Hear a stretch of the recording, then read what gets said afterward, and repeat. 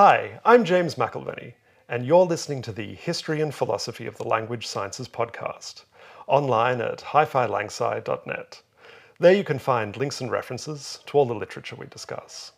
Today we're joined by Nick Riemer, who's lecturer in linguistics and English at the University of Sydney in Australia, and also associated with the Laboratory History of Linguistic Theories in Paris. Nick has a broad range of interests in the study of language, most notably in semantics, history and philosophy of linguistics, and the politics of linguistics. It's these political dimensions of linguistic scholarship that Nick is going to talk to us about today. His current project is a monograph on the politics of linguistics since Saussure. So Nick, what have the politics of linguistics been like since Saussure? Well, thanks a lot for inviting me on the podcast, James. And obviously there's no single answer to that question. And in fact, many linguists since Saussure have denied that there is any connection between linguistics and politics. It's a surprisingly common declaration that you come across linguists making throughout the 20th century, that these two things actually have no, connection. And it's sort of reflected, I think, in the conventional historiography of linguistics. I mean, you can tell me whether you agree with this, but it seems to me that the way we usually talk about linguistics and politics is by talking about how particular ideas and theories and frameworks in linguistics might reflect external trends in society and politics. And it's often struck me that that's a sort of overly passive way of construing the relationship, and it ignores the fact that linguistics doesn't just reflect what's going on outside it, it also contributes to it, shapes it, plays an ideological function in reinforcing or challenging it. And that's what I'm interested in, in the period after Saussure.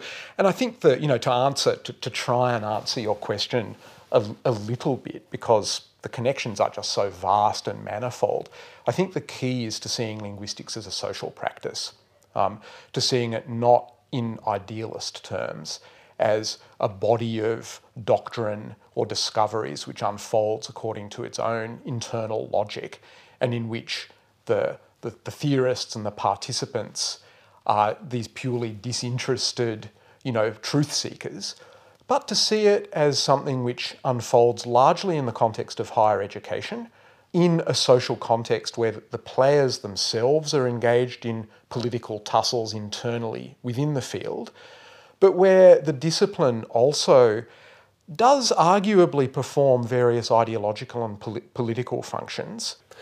But why focus on linguistics? I mean, it's a fairly niche discipline, isn't it, within the university landscape?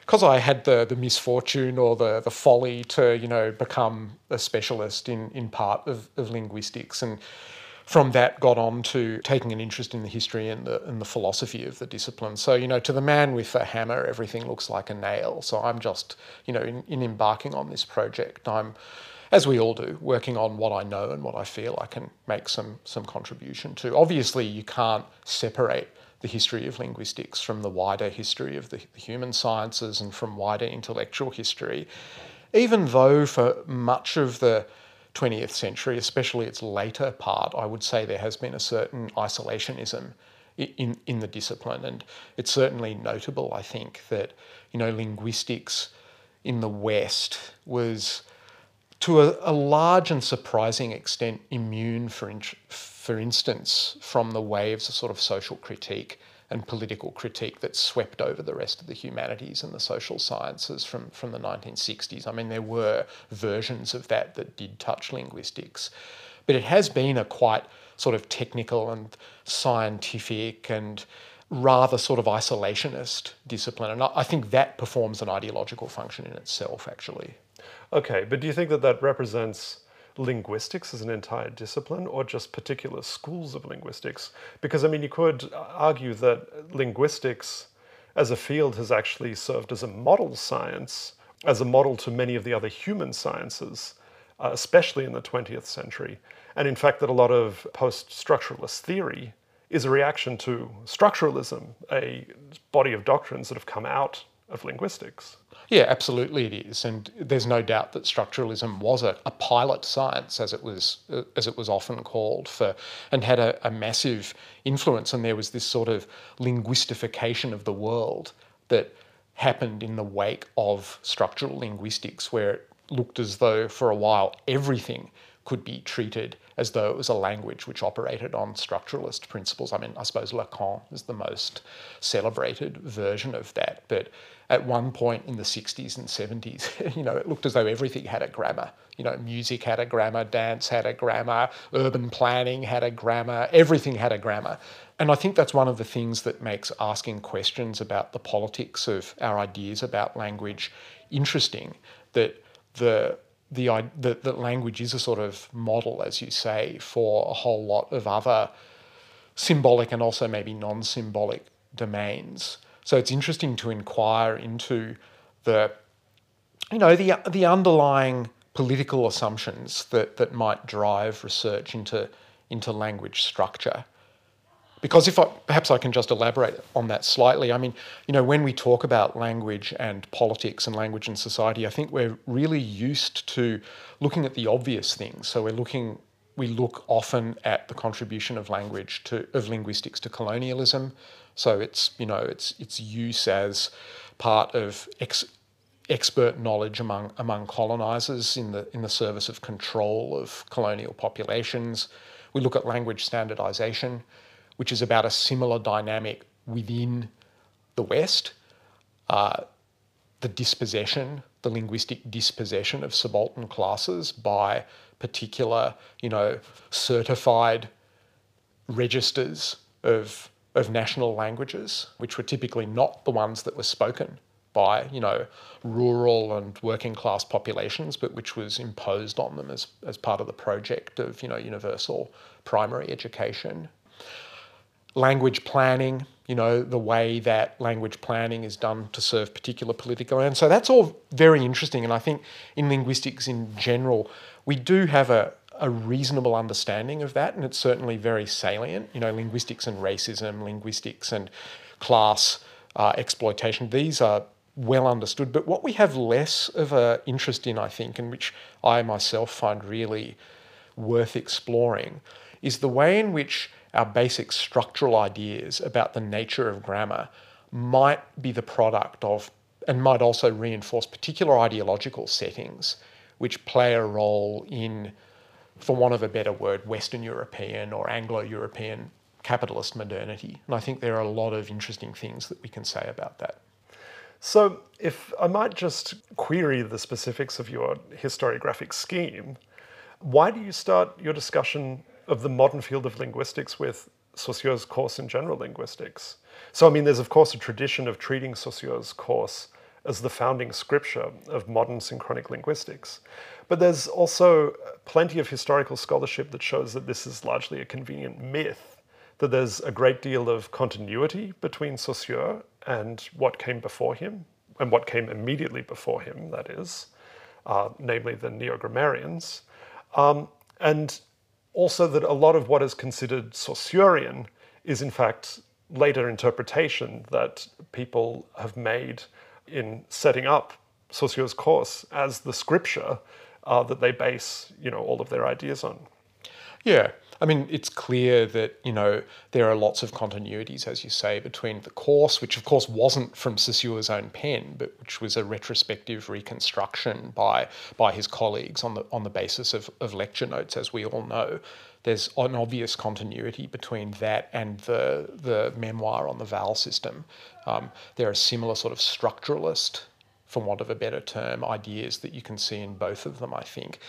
But to the extent that any starting point for any project is arbitrary, as of course it is, I still think there are good grounds for starting with Saussure, because retrospectively, that text was imbued with an enormous weight in the structuralist period.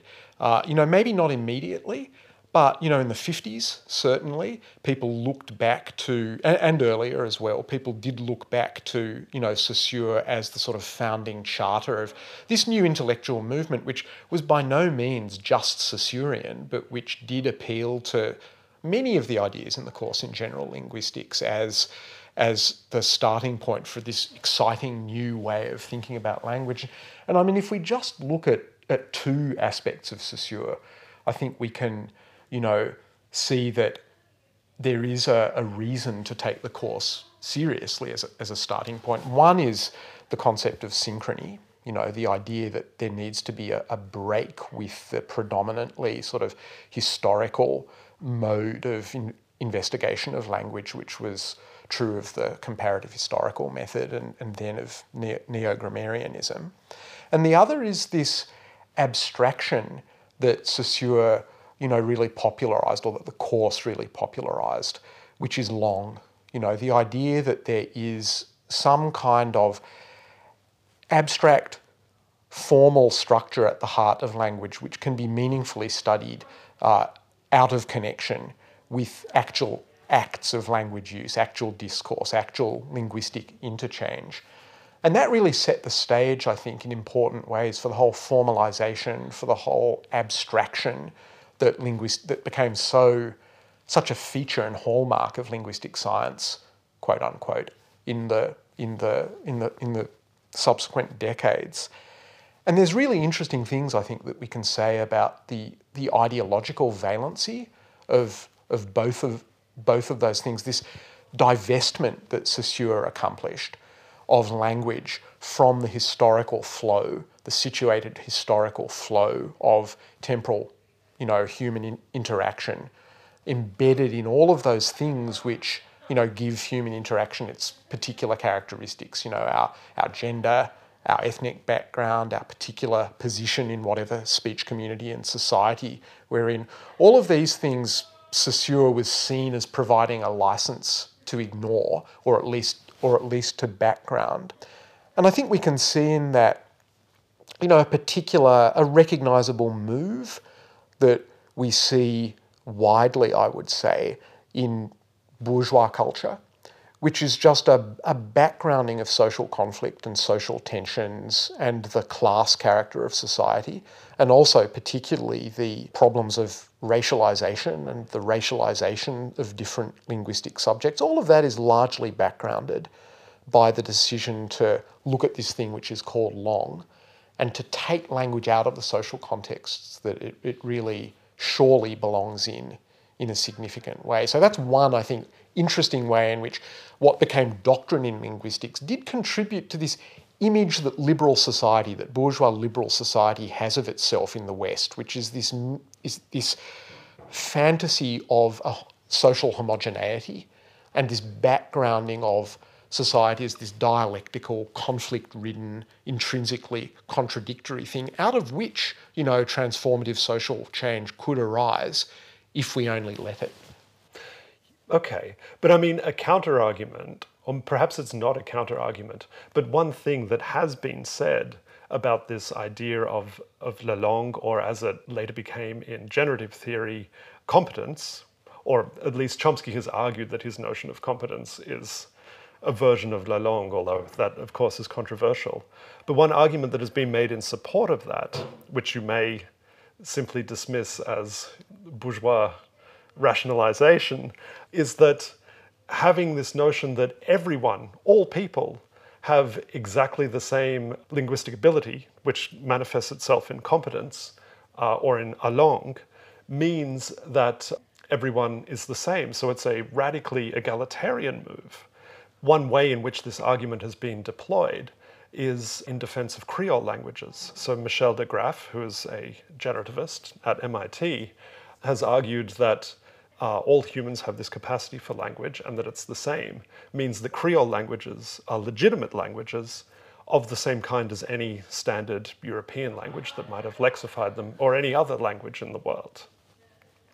So what would you say to an argument like that? I mean, I think that's certainly true. It's certainly true that, the the starting hypothesis of the generative enterprise is that there is this thing which we have in virtue of our membership of the human species, which is this unique uniform language acquisition device or universal grammar or whatever we want to call it.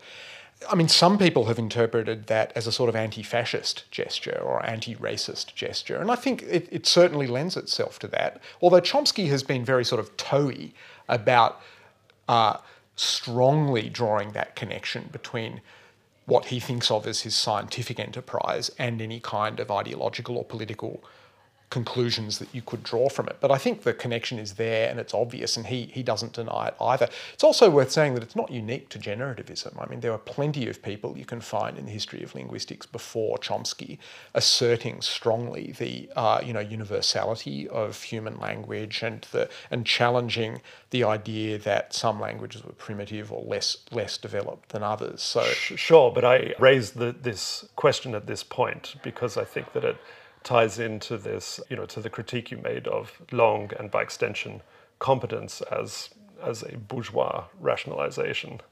Yeah, the extent to which it's interesting to see, what led Chomsky into his distinctive mode of approach to linguistics. And of course, what got him into it in the first place was his connection with Zelig Harris, who was strongly identified with socialistic politics in the US in the 40s. So the very impetus for Chomsky's whole model was a stringently left-wing one, which was about collectivism and which was, an anti-Bolshevik kind of socialism, I think. So historically, to tie it to bourgeois politics in that way does miss something important about at least the impetus that Chomsky had to get involved with that whole sort of project, or to initiate that project in the first place. And even if we can recognise that there's this hypothesis of equality, which is just embedded there in the generative approach, there's another way in which it really does buy in, I think, to a characteristic ideological formation in late capitalism, which is just its individualism, right? It's a highly individualistic way of approaching language, to the extent that Chomsky has quite often, said, or Chomskyans have quite often, I think, said that, really we all have an individual idiolect. So there's this disavowal of the shared nature of language. There's also this idea that language ultimately isn't about communication at root, it's about the expression of thought. So these are ideas which really put the focus on the individual and background social determinants of linguistic behaviour in a way that, for example, conversation analysis, which you've discussed on the podcast recently, tried to address, in some ways at least. So that sort of hyper-individualism is, I think, it buys into a standard default way of conceiving of society in our kind of world, which is society as an aggregate of individuals. I mean, Thatcher famously said there's no such thing as society, and it's famous, but in a way, linguists have been saying that for decades before it came out of Margaret Thatcher's mouth. And it's interesting to think of linguists not just saying that, but saying that in lectures to very large numbers of undergraduates, and saying it with the authority, or claiming the authority of science for it, in the way that Chomsky claims the authority of science. And I think it's interesting to ask what kind of ideological contribution our discipline is making to the maintenance of this whole deeply exploitative, deeply ecocidal economic order, which is catapulting us into environmental destruction and social upheaval and permanent war. What is the contribution of linguists and of the discipline to that ideologically? And that's one of the questions that I want to ask, not blaming linguistics for everything by any means, that would be ludicrous, but just acknowledging that this thing we do, this discipline that we're in, is caught up with all of these things in ways that have often been disavowed or at least silenced under this claim of scientificity that we like to make. Sure. But I mean, radical individualism of the Chomskyan kind could also be an anarchist move, right? It's not necessarily neoliberal. No, it's not. And that is obviously the political affiliation that Chomsky has claimed for it.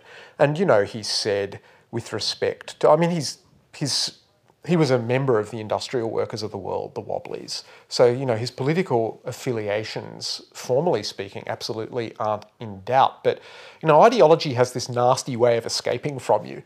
And it is interesting to think about, Chomsky has just been, he's had this schizophrenic split, of course, between his linguistic work and his political activism, which has been, in my view, exemplary in many ways. And he certainly cannot be accused and shouldn't be accused of being on the wrong side. He has doggedly fought against, US power, for example, doggedly fought against, the abuses of Zionism, to give another example, doggedly fought against, interference by the US in the governments of the developing world. So, his politics are not in doubt. But what is in doubt is the ideological tenor or valency of this model that he contributed to. And, if we look at people like George Lakoff or Steven Pinker, for example, they're perhaps the two neo-Chomskyans or people with Chomskyan linguistics in their background who've most explicitly contributed to political discourse and have tried to weigh into political debate in the US. And it's interesting to look at how they do that. Lakoff has done it in the favour of, in my view, completely dead-end Democrat politics of the most, the most sort of counterproductive kind. Pinker is a neo-reactionary of a very clear stripe, yet they both have, adopted those individualistic, highly intellectualist approaches to politics, which I think have their roots in Chomskyan ideas about the nature of the mind.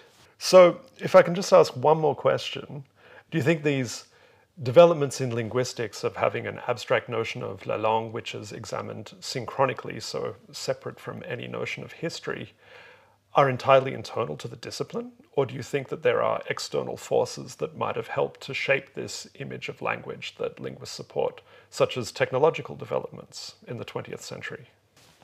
Yeah, well, that's an interesting question. And obviously any kind of answer is speculative. But one of the things that we can say about the context in which, important thinkers in the 20th century developed their ideas about language is that it was a context of the progressive and sort of galloping autonomization of language from human speakers. So you see that in the development of broadcast technology, of things like the telex, of things like the networked computer, and then more recently of, technological innovations like, automatic text generation, text translation, AI. So there is this sense in which throughout the 20th century, language is being increasingly separated from its base in live human interaction. And I don't think we have to be, starry-eyed romantics to see that as the natural niche of language. It is in embodied, socially situated interaction. And ever since Gutenberg, or ever since the invention of writing, in fact, linguistics has been in part of this dynamic of this increasing and now, as I said, galloping autonomization. The freeing of language from bondage to actual flesh and blood speakers. The emancipation of language from the spoken word, which has just gathered pace astonishingly. And I do think that notions like long and competence can be seen as part of that dynamic, this idea that language is at root an abstract system. And I think it was, no doubt, in complicated ways, reinforced by that, at least. And I also think that there's another interesting angle here, maybe, which is that one of the ways we typically talk about language, we talk about ourselves as using language. And this increasing reification of language, this way that linguists increasingly had of hauling language out of its interactional basis in interaction between people and of treating it as this, mathematizable formal system this is reification writ large. And what I mean by that is the treatment of something which is fundamentally a social process as a thing, which can be manipulated by a sovereign subject, by a subject who is free and rational and able to just use this system to achieve its own goals and to achieve its own ends. In the ideal case, and in the case that's assumed, in a way that's pretty much free of social determinants. We've got the linguistic system out there at the disposal of the free linguistic subject, who's like Homo economicus in the linguistic domain. They just make a rational means-end calculation. They use whatever words best express whatever ideas they have in their head, which are aimed at achieving their particular interactional ends, getting what they want. That, I think, has been the sort of model of language that is often not articulated as crassly as that, though sometimes it is. But I think it underlies so much of the way we think about language, and it's particularly not challenged by so much of, scientific linguistics. And that reification, I think, participates in this same sort of ideological complex that I've been talking about, in that it feeds in and reinforces and does reflect this view we have of what society is under capitalism, which is this collection of rational individuals who are unconstrained in using their intelligences to improve their particular individual situations in competition often with other people. And our view of language just buys into that very uncritical, very, unsociological, very sort of Pollyanna-ish conception of the way society works, where society is not something which is fundamentally riven with class conflict, but where it's something where there are free agents who, sure, are in competition with each other for various goods, but they're in competition on an individualistic basis, and everything that we need to say about them can be understood as rational. So, that's the other really striking thing about linguistics in the 20th century. It's hyper-rationalism. It's hyper-intellectualism, the way that emotions just got screened out. But maybe we can talk about that another day.